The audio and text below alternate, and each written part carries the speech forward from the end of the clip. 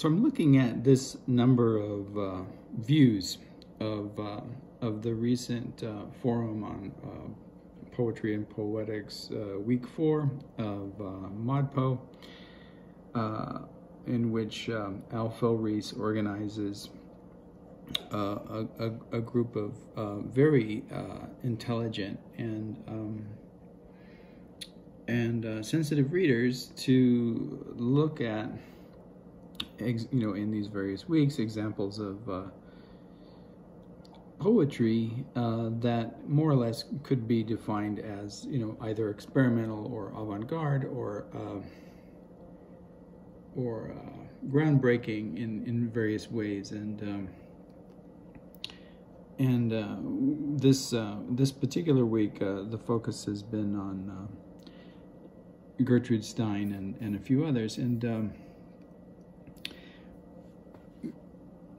viewers and listeners and readers of my work will recognize in the position that I'm holding my cell phone on this number that numerical values and relationships of sets of numerical values to other sets of numerical values or other sets of non-numerical values, for example, sets of words or sets of images, bringing those sets together and establishing connections and relationship between those sets that are not entirely constructed by us, me, the one holding the cell phone, but that exist in the world as a set, as something that was placed or organized or created by either another intelligent entity or the Dadaists and some of the mid-century artists whose work grows out of figures like Marcel Duchamp, and other Dadaists use the word chance. Cage used that word. Jackson McClough was fond of using chance operations to generate poetry and poetic forms. But I don't use the word chance because I don't see the constitution of the universe as being accidental. I see it as being constituted by certainly too many forces to be able to entirely count or account for, but the dynamics of the relationship between those forces, just like gravity isn't arbitrary, right? It's one of the constituent elements of our known and living universe. So I wouldn't, call gravity chance, and I wouldn't call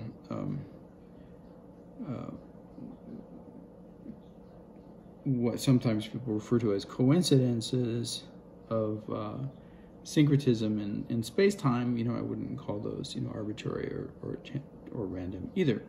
But in any case, this is the number of views that this particular space-time coordinate gives us today, and I could articulate it against a backdrop of another set of numerical values or another set of images or another set of words. But I prefer in this instance merely to take this number 491 and do a reading, in some ways perhaps a close reading, but also a close history of the number 491 and what it might refer to in relationship to my positionality as a space-time explorer. So the first thing that occurs to me is that I had recently posted a comment on ModPo regarding readings of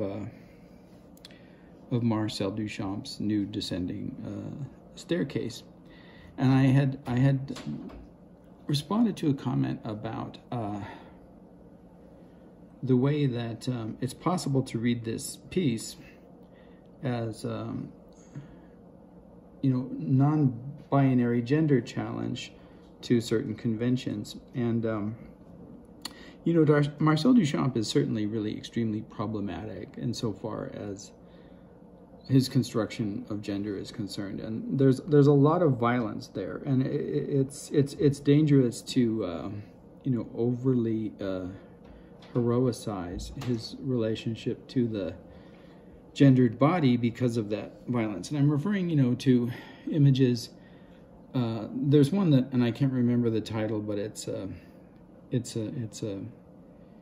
gives us a view of a woman's body, and it's a particularly uncomfortable view. In a way, it's like a lot of his work, where it's a kind of gestalt. You make of the scene, what you might imagine. But for those of us who have had close experience of the violation of women's bodies and in our lives, and the horror of what patriarchal violence represents upon our own bodies and the bodies of those that we love, it's difficult for us not to see this image as either a rape or as some kind of other kind of violation. And in fact, the display of the body is itself a kind of violation. So anyway, that's there in the Duchamp. But I responded to it in a way that didn't allude to all of that alluded in some ways to the way that he uses imagery that is a part of the mechanics of early motion machines and motion images, the photo guns and the rotating wheels, and all of those optical illusion machines that preceded early cinema, and also some of the imagery in early cinema itself, and other forms of motion like the bicycle, which was an invention of the late 19th century, and became popular in the late 19th century, and of course into the 20th century as well, and the automobile and other things like that. And anyway, I had responded and talked about the construction of gender, and had tried to relate this image of nude descending a staircase which was part of the Armory show in 1912, but that grew out of perhaps a work that he created a year earlier, which was titled Sad Young Man in a Train, which also expressed motion in the same way. And I said that perhaps we could conceive of these two images as a kind of pairing, a gendered pair, or perhaps non-gendered pair because of the asymmetry of the figures, right? Well, one is explicitly nude and one is explicitly male, right? So one calls attention to the fact that it's in the title, it's named as nude, so we know that it's wearing no clothes. And one calls attention to in the title that it's a young man, so we know it's gendered. But they look very much the same. I mean, what makes one nude and what makes one a man is mostly the title, really, and even the location of the staircase. Well, yeah, one looks like it's walking down, but you could walk down from a platform on a train too, right? So gender is really interesting, whether it's non-binary in the way that we frame non-binary today or not. I would argue that there's a distinction there in the way that we talk about non-binary gender and what Duchamp was actually doing. And then you have to look at the larger context and those instances of violence and his relationship to the Italian futurists really to get at that. But anyway, that was the context of my contribution to the reading of the nude. Okay, so why focus on this number 491? Well, in a way, because however the number comes to appear here, whether it's, by, in quotation marks, chance that, I don't particularly believe in, or whether it's by an intervention on the part of whoever has authority and skill and technology to manipulate numerical values, or the patience of the participants, in the production of this number, and once having, if patience can mean a number of different things, the patience to get to that number 491, or the patience, and restraint, not to violate the number. I may have violated it just now in clicking on the image here, but hopefully it doesn't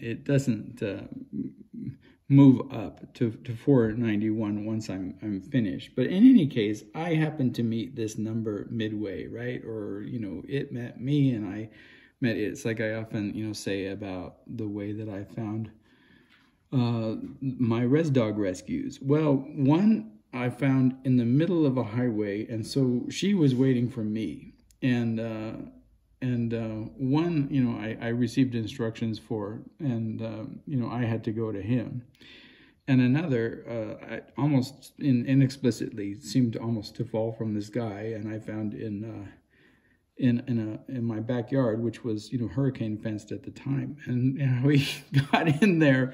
I don't know, maybe it was like the frogs that we have in the desert, and it was raining, and when it rains in the desert, the frogs, which otherwise seem not to exist, suddenly exist, and the reason is because they're buried in the ground, and then if it rains enough, the soil becomes soft enough so that and the frogs can respond and make their way to the surface. So perhaps a little early one did the same. But in any case, somehow this was a chance meeting of a contract and fee through theta and the number 491 on the ModPo discussion board webcast for week 4, September 29th, 2021. And the reason that I'm focusing on this number 491 is that this number belongs to, pretty much exactly the way that I work and create systems of signification. And it'll be clear once I start narrating my particular relationship to this number 491 and others' relationship to this number 491. All right. So first of all, in 1915, Alfred Stieglitz, who was a pioneering modernist photographer living in New York, established a magazine called 291, and the participants, it only lasted for a little over a year, from 1915 to 1916, but the participants included Apollinaire, the great calligrammatic French poet, included Francis Picabia. The content was, there were essays on exploring dream material. I think Stieglitz wrote a piece on dream. He didn't do much with the magazine, but published the magazine. Others, seemed to dominate. And one of those figures that dominated, was Francis Picabia. The work was very much in line with Duchamp, and Duchamp, had a relationship to this literary periodical, literary and art journal, really, 291. One of those historical avant-garde magazines. Maybe the most historical avant-garde magazine. And then Picabia, a few years later, I think it was 1917, established a spin-off magazine in Barcelona, so moved, you know, the location. Barcelona was another, you know, a center of avant-garde activity, and you know, even when I visited Barcelona in the 1990s, there was still, you know, that the trace of that history. They have a wonderful Jean Miro museum. There's a Salvador Dali museum, you know, and a lot of other stuff going on. Of course, there's the whole relationship to Gaudi. It's like you can't imagine, unless you visited Barcelona, the power of Antonio Gaudi and his amazing, there's not even really a word for them. Sometimes they're associated with surrealism, but his architectural designs are so much, so unique and so beyond that, you know, they incorporate, you know, aspects of, you know, Gothic architecture with sort of a bizarre reading, you know, done through surrealist eyes, and this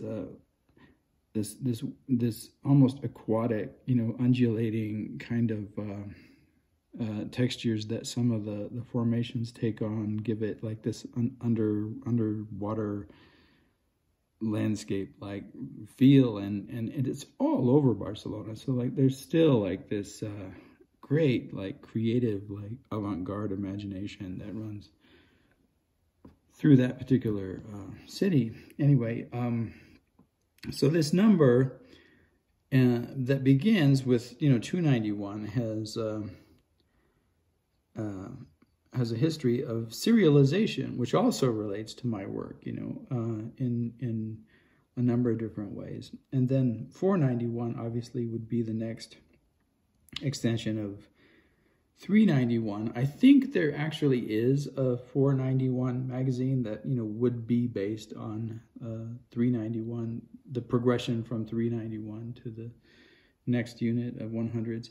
I also really like the way that when Picabia decided to take up the number, you know, he didn't go from 291 to 292.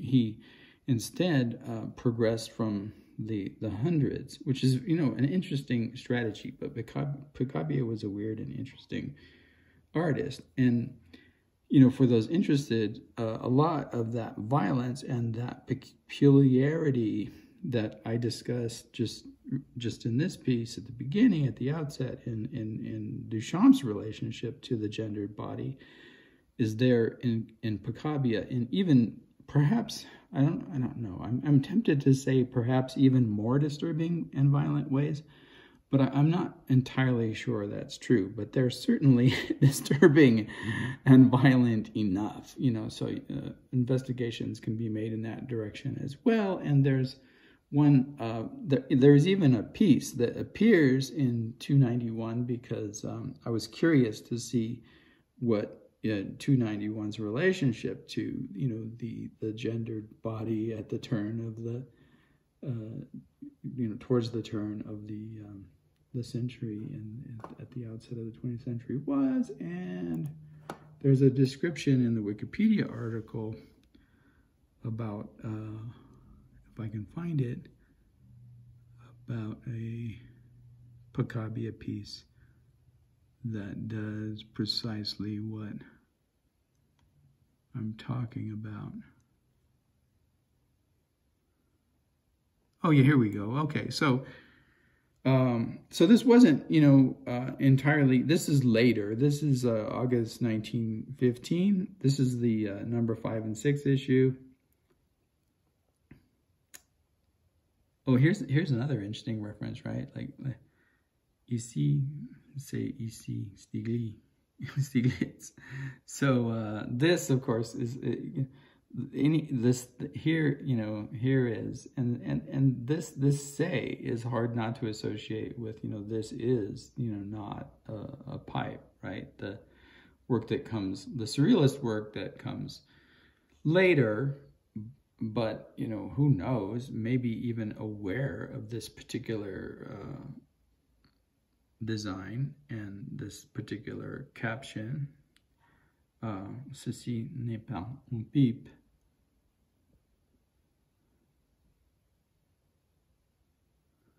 Who knows? All right, so this is what I'm getting at. I'll focus on this image, and then I'll read the description of a piece.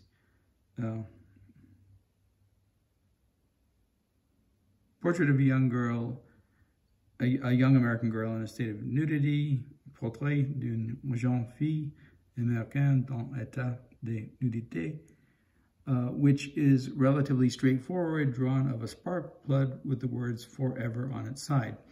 Unlike the other pieces, there is no indication of whom the artist intended to portray in this piece, although at least one critic believes it is a portrait of Agnes Mayer and thus completes the team of drivers behind the magazine. Some critics have interpreted these images as filled with sexual and phallic imagery, yet others have seen in them symbols extracted from mechanical devices. Well, I mean, I don't see how that's a dichotomy or a, I mean, they're clearly both, right? I mean, a spark plug is clearly a phallic symbol. Like that, it doesn't even make sense. Any post-Freudian reading, even if you're not a Freudianist, I don't think you can deny the phallic nature of that image, particularly if it's represented as a human figure, right? Now, what's interesting is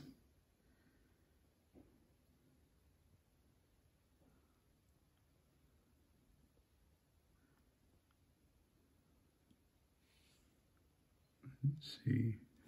I wish I knew more about this image. I confess to being unfamiliar with the images themselves, and let me see if I click on it to make it larger, if it's clear which is which.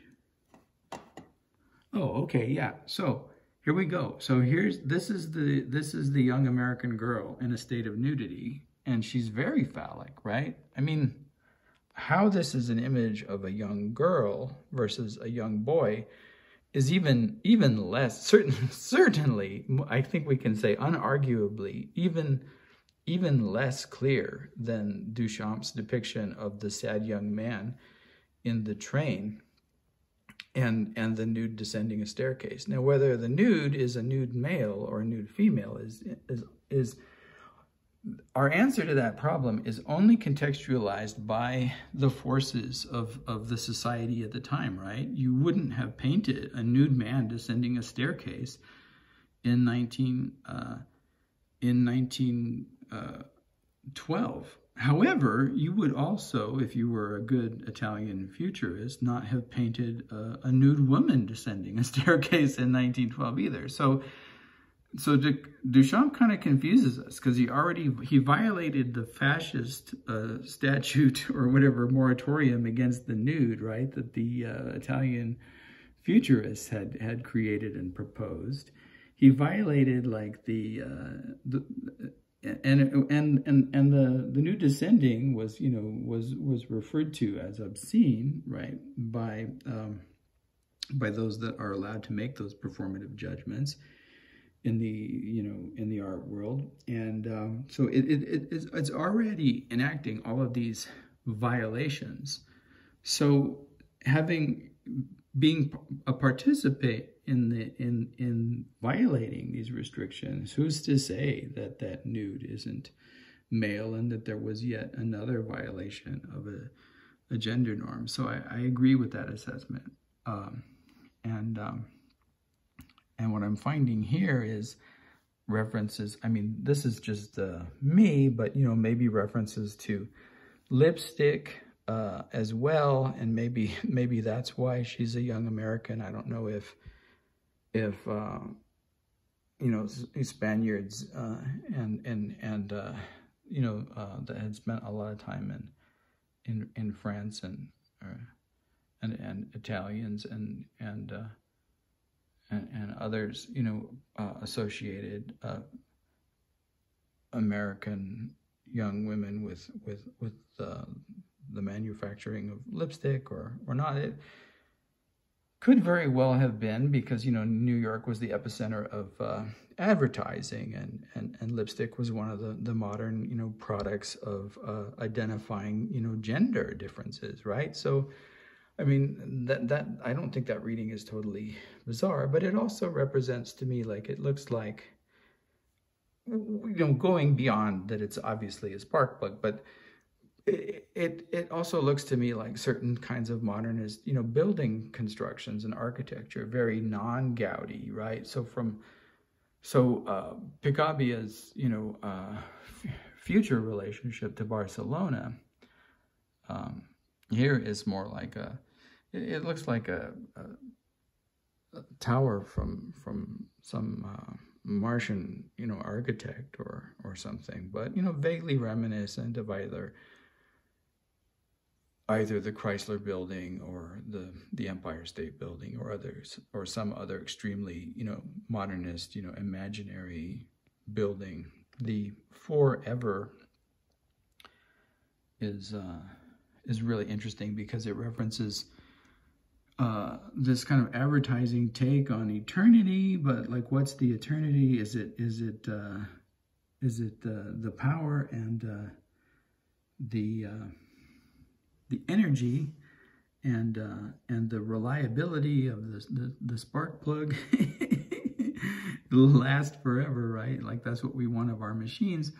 Or is it a promise of love, you know, that this young girl is making, you know, her beloved, you know, whether that beloved is, you know, masculine or feminine, we don't know. We only know, you know, who she is. We know that she's nude, and then she's nude. But what's interesting is if she's truly nude, then she wears her promise on her naked chest or whatever part of her body that this centrality represents, right? Because, or maybe you could imagine it as a tattoo, but I seriously doubt that even in the quirky bizarreness of Picabbia's mind, that he would have imagined a naked young girl with a tattoo that said "forever" running lengthwise across her torso. So it offers all of these problems of interpretation and this profound,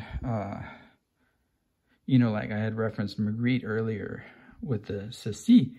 This is, but this is not. This is not. This is a spark plug. This is not a portrait of a young American girl in a state of nudity, right? So in a very profound way, it plays with the difference between the title and what we actually see, and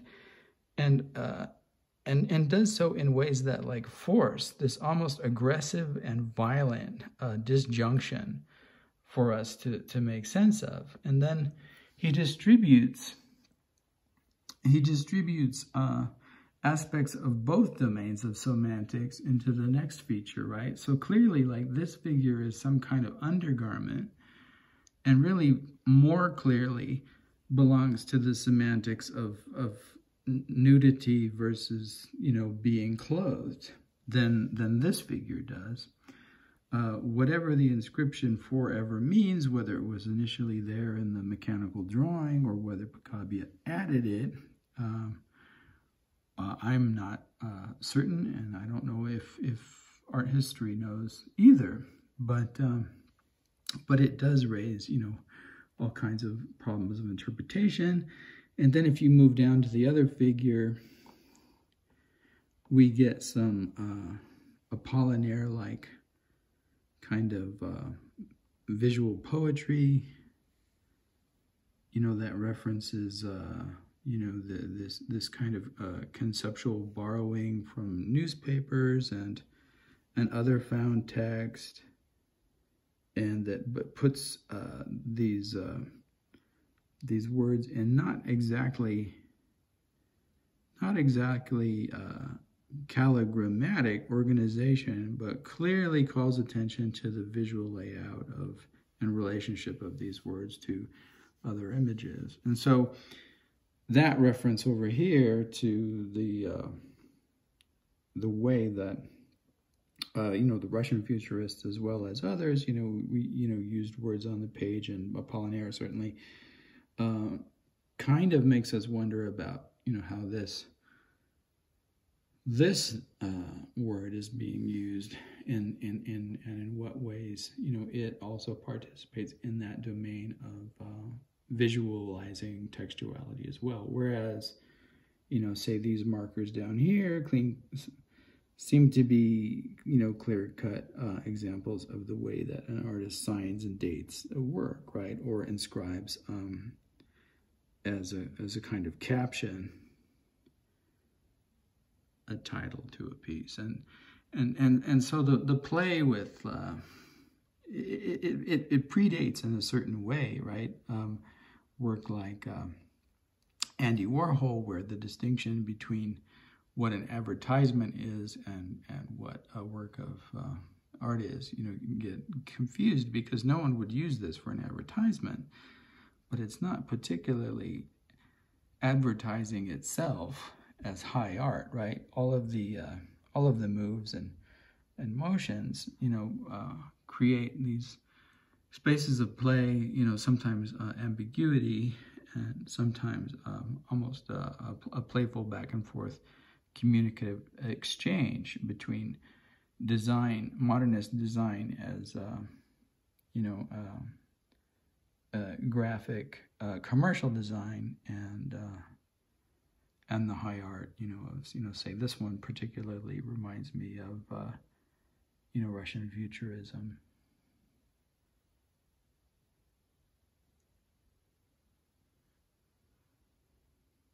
All right, so let me go back to Alfil Rees's page and back to our number 491. Well, 491 is also interesting to me because my very first literary publication, well, no, that's not true. I actually had worked really, really bad, immature high school work, but before I had really found a kind of way of working, published in a few magazines. I had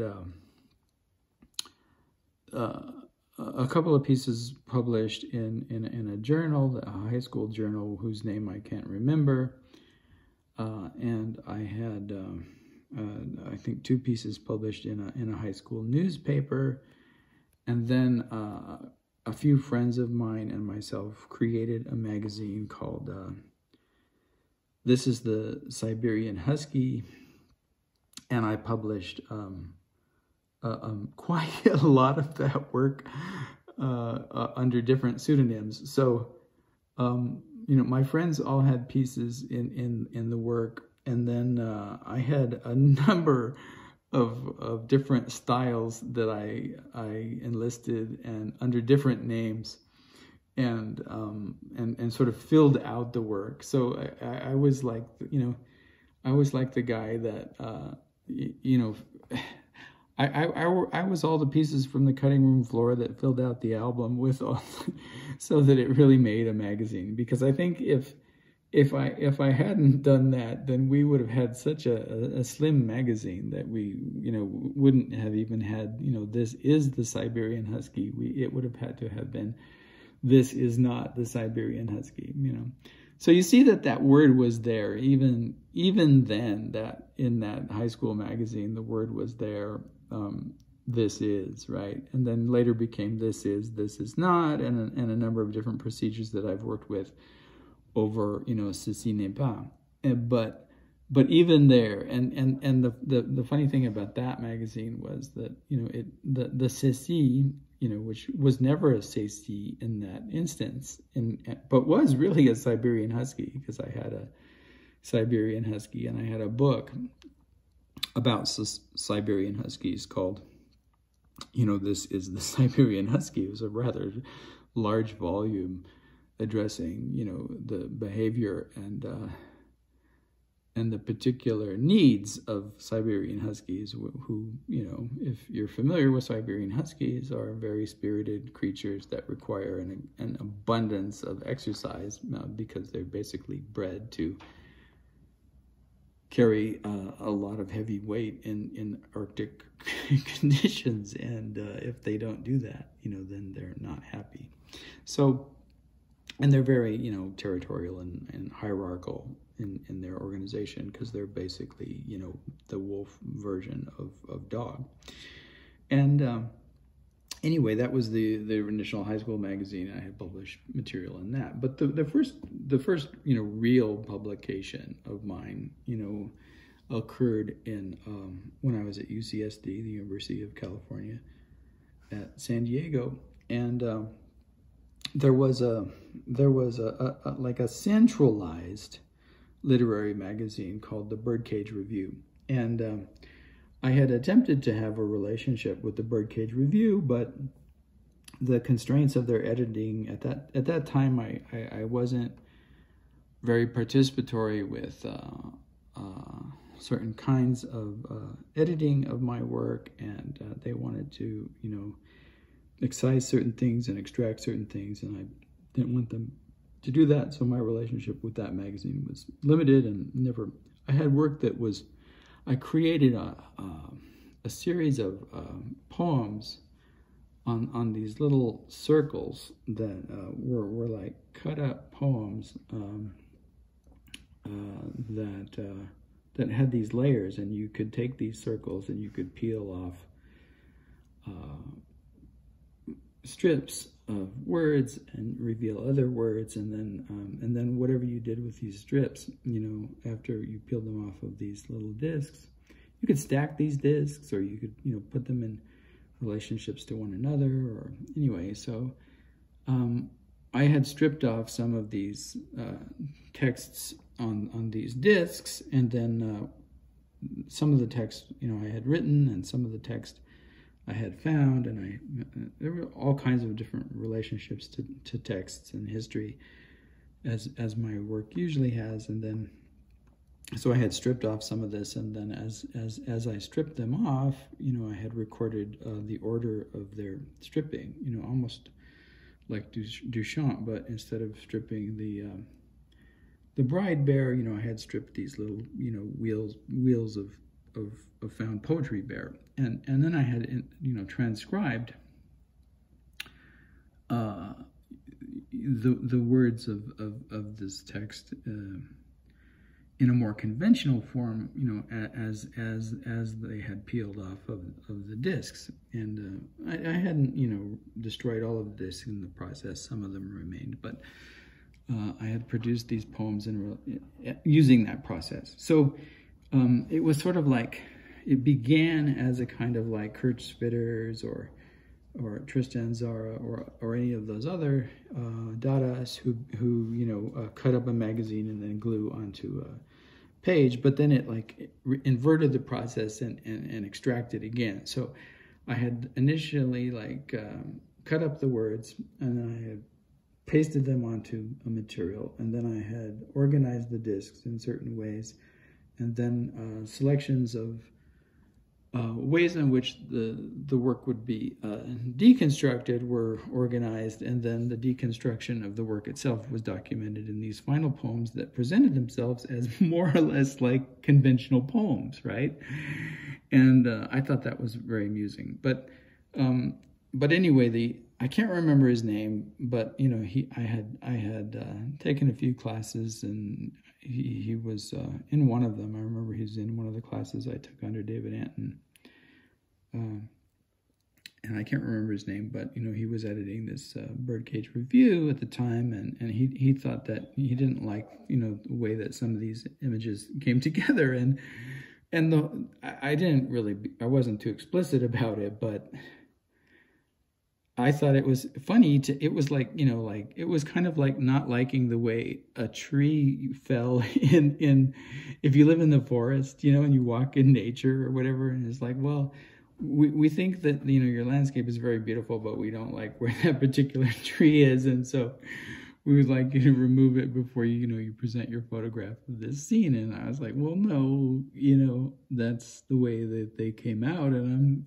I'm not going to edit it, right? So later I got later that editors very seldom get the work, and that you just you sort of go along with them and pretend whatever, like you do when you do anything, like you do when you're being arrested by the police. You give them limited information, and you let them believe whatever they want. This is a lot safer for you. So at this moment, which was probably, gosh, I can't remember, but around 86 or something, 1986. The work got rejected by the Birdcage Review, which, like I said, was like the central sort of consolidated literary magazine for UCSD. So a year or a couple of years later, or 3 years later, I can't really honestly remember, then there was a more student, they weren't really outsiders, but independent. Like that's the word that we would use today. There was a more independent magazine that was formulated, and I can't remember which way the parenthesis went, if it was open parenthesis or it was closed parenthesis, but it was either called open parenthesis 91 or closed parenthesis 91. So, to give you an idea, if you don't know what I'm talking about, I'll just go ahead and let's see. I'll make this quite a bit bigger.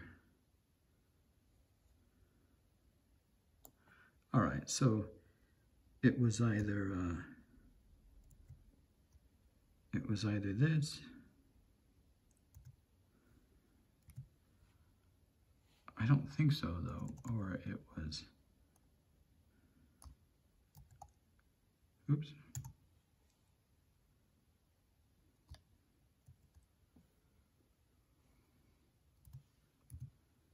Or it was this, and I'm thinking it was this. But whatever it was,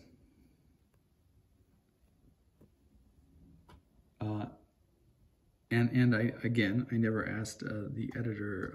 I think the main editor, there was a young poet named Craig Foltz, and then there was another poet that went by the name B. Littman, and then there was another poet, and I had actually had a longer lasting relationship with this other poet, but for some reason can't remember his name, who was Craig was more interested in narrative, and he was kind of rewriting out of these narrative styles, like the way that and I can't remember what poet that he was writing out, but he was writing out like this imaginary life, like the way that you would write out like the mythic life of Billy the Kid or whatever, but it was of some like New York poet or something.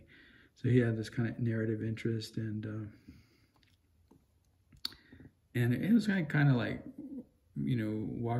it felt like it had this feel like a space between New York school and sort of the comic end of some of the beats, or like maybe like slightly Jack Spicer-ish or something. And then the B. Littman's work, felt like it fell pretty squarely within what was going on with the kind of like prose style end of language poetry at the time. And then I really wish I could remember the name of the other poet, the young man, and his work was very graphic and visual, and he would do these. He had these like word lists and the word lists were interesting, like because they at first looked like they were just taken from the dictionary, but then if you looked at them closely, they would have these like micro variations and like interesting, you know, kind of surprises. But then he would take them and he would Xerox them, and he would do what now I call like what I refer to as theta, but like this disintegration of copy. So as you go along in these serial reproductions of these images, you know, the image quality degrades, and you get like all these interesting things going on with the grain and the texture of the apparatus itself. You know, in this case, his interest was in the apparatus of, you know, we had copy machines back at that time, you know, Xerox machines. That's how you made images of parts of text. If you went to the library, you stuck your book in a copy machine. We don't really do that so much anymore. I mean, I'm sure that we still have copy machines, but now it's so easy to make representations with one cell phone. I don't know why anyone would pay, you know, 10 cents unless you had to reproduce them. This was like around the same time that, I don't know if, you know, this particular company exists anymore, but Kinko's was like you could make course packs and stuff, and you could take them, you know, your text, and they would make, you know, Xerox copies, and so like it was very much like he was playing with you know, aspects of the way that the university ran, right? Like the technology, but also like the economy and Kinko's, and there was even like a Kinko's distributor within UCSD, so it kind of like set inside our set, and his work was very interesting, and I really wish I could remember his name, but I can't, and I don't know why. Maybe my unconscious or subconscious is somehow protecting him from something. Anyway, it was all, you know, pretty interesting work. So I had done this piece that like began with letters that a friend of mine had sent from his trips to China, and I had taken, you know, his letters without his permission, by the way, and I had taken his letters and I had thoroughly rewritten them. And I had, you know, reorganized them, and I had taken out anything that didn't refer to China or didn't have like a kind of a certain kind of feel, you know, that I wanted to get. And I was, you know, thinking about all of those imagists and post-imagists that, you know, used like these exoticized images or this othered, right, poetics. Like, so for example, for Picasso, it was African art, right? That was this colonialist other that, you know, like he appropriated and became like his high modernism. And for a lot of the imagists, it was China, or it was Japan, or it was, you know, something else. But it was clearly like this, like finding something other than European, you know, the European tradition, and in finding it, you know, and part of that discovery, one could say, is, you know, good, because it opens us to different aesthetics in the world and it broadens our purview. But part of it was clearly, you know, part of this colonialist project, right? And so I was interested in both of those things. I was interested in both, like, you know, exploring it as a materiality, and exploring its hidden colonial embeddings, right, and participation in other types of ideologies that, you know, at that time, maybe not so much anymore, but at that time, were still really like not part of the discourse on imagism, and not part of the discourse on. They had already become part of the discourse on, you know, Picasso's borrowings and the surrealist borrowings, but not so much, you know, in terms of like figures like Pound or even later, you know, Kenneth Rex Roth, who, you know, certainly wasn't a fascist, but certainly who was a colonialist, whether, you know, we want to admit and recognize that or not, you know. But I did, and I still like Rex Roth. I never liked Pound, really, but Actually, that's not entirely true. I thought I didn't think it was particularly accurate, but there was a slim collection of Pound's, either real or pretend translations of ancient Egyptian poetry, and they were kind of like wonderfully like not Egyptian. They participated in this like kind of like romantic reading of what Egyptian poetry might look like if it were translated by a really bad version of Shelley as performing a kind of rendering of the Song of Songs or something like that, and I kind of liked it. But other than that, I mean, I knew a lot of people and had friends that liked the cantos, and I never got into it. Never really got into T.S. Eliot. It always seems stodgy and boring to me. But in any case, I did like Kenneth Rex Roth and some of the relationships that he had to these non-European poetries I thought were interesting and problematic, and that was one of the reasons why I wanted to create this piece. So it began as this rewriting of these letters, and then I would use stuff from the Tao Te Ching, and I would use stuff from various either Chinese or Japanese Buddhist texts, and I tried to give it and other kinds of literary references to the East in the East in the sense of that particular domain in the Pacific, the coastal region of Japan and China, but also the interior, the Chinese interior. So one could imagine that if one were voyaging in this, and I may or may not have read Italo Calvino's Invisible Cities at that time. But I was certainly thinking about it that way, as a kind of like investigation of this kind of orientalizing, poetics and exploring it and seeing if I could, reveal some of the features, of that poetics in this particular piece. And okay, so I had that work, and I offered it to this magazine, right? Closed Princess 91 or Open Princess 91 or whatever it was, and they accepted it. So that was my first real outside of my own self-publication. That was my first real publication, and they spelled my name right. It's actually the best.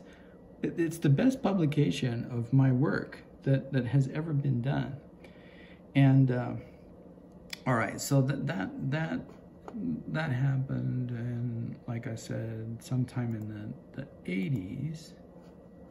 No, I do not need to save that. All right, and then.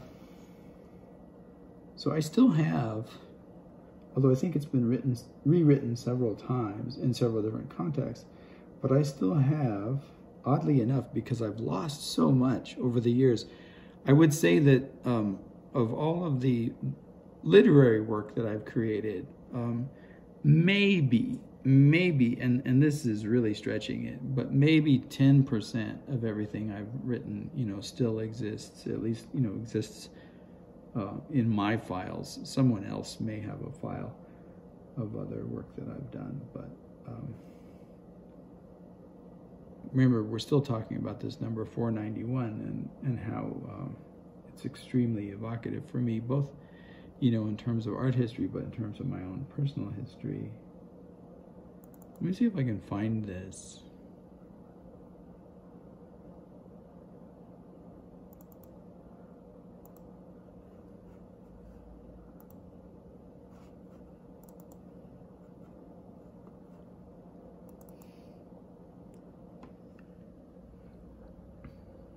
All right, so here's yeah, this is the version of it.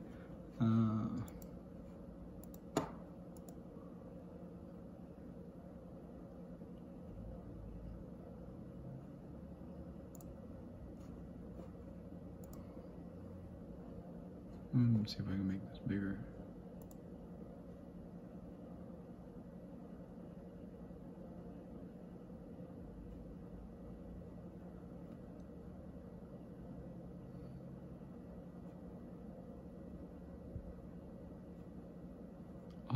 I'll just go ahead and have it read itself.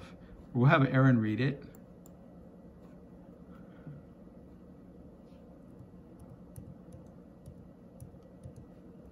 He doesn't seem to want to read it.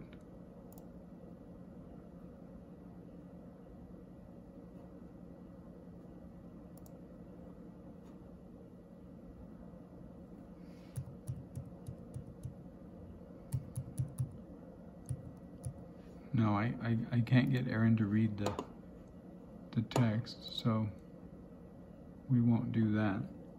And it's very difficult to read in this format. I should be able to get this bigger.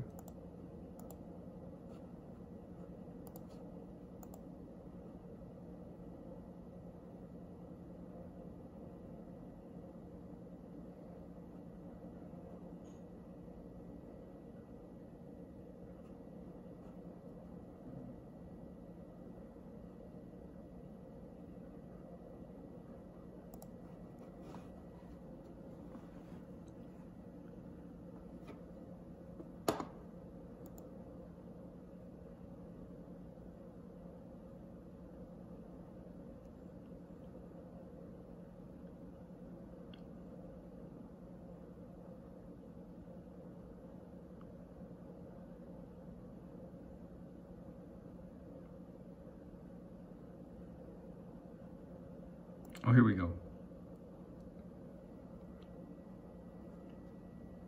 I don't know why Aaron doesn't want to read it, but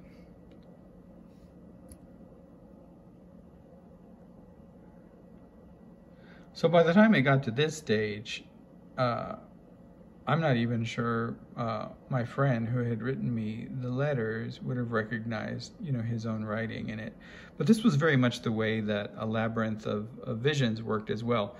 By the time I was finished polishing and constructing the relationship between the lines and the sentences, I doubt that anyone would have recognized a lot of the sources in the material.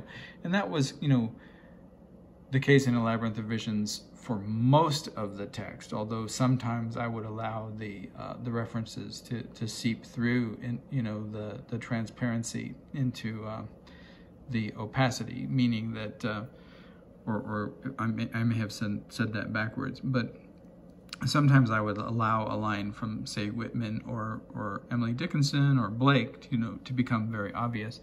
In this case, I don't remember having done that with the work. So this isn't exactly what appeared in close parenthesis 91, but it's an iteration.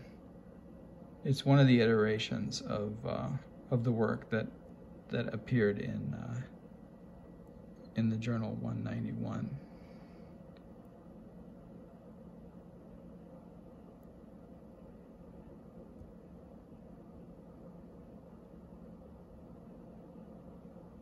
Oh, that's interesting. So I've talked about how the celebration of the Divine Mother is approaching on October 7th, and that we are preparing to celebrate the 9, you know, forms of Ma Durga, and then it interests me that this comes here now. Although the letters were written from China, I had allowed myself in this sort of elaboration of its Orientalization, to find itself wherever it might find itself, and I suppose it found itself here.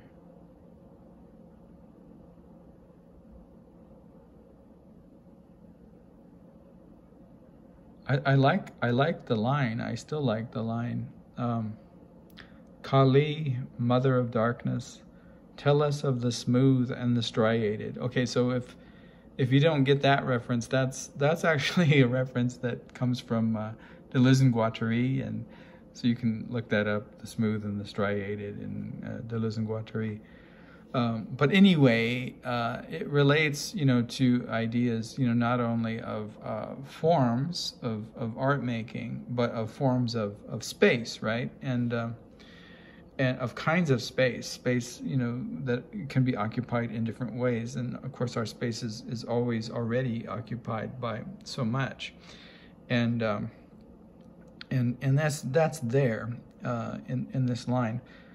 Kali, and Mother of Darkness refers, to the etymological origins of Kali's name, which refers to the darkness of night, and this space of a fullness, emptiness. I suppose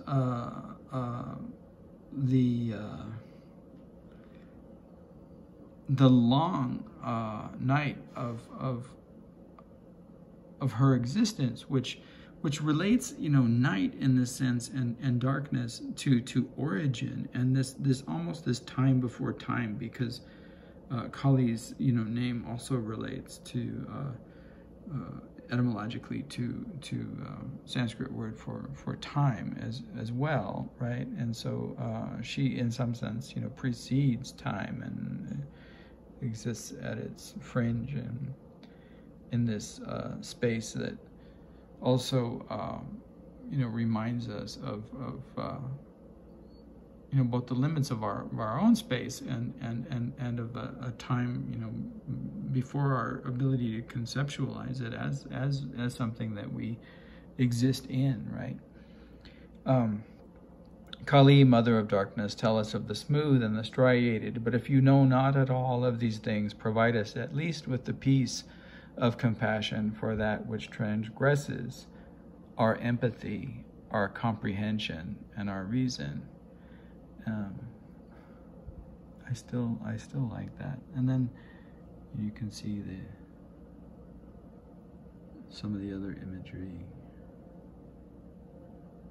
So that's fierceness of lion. So Leo's name, little early one, is a reference to the lion, and Fiverr's name is a reference to the rabbit.